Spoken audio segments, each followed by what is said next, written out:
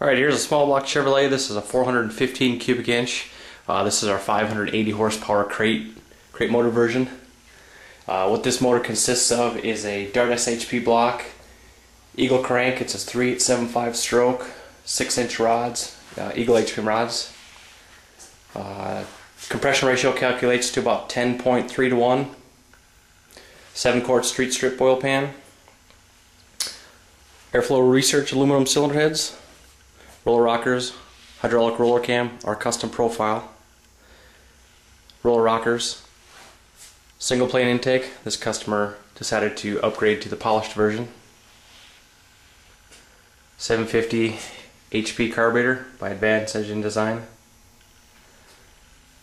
This engine is currently producing 598 horsepower and 545 foot-pounds of torque.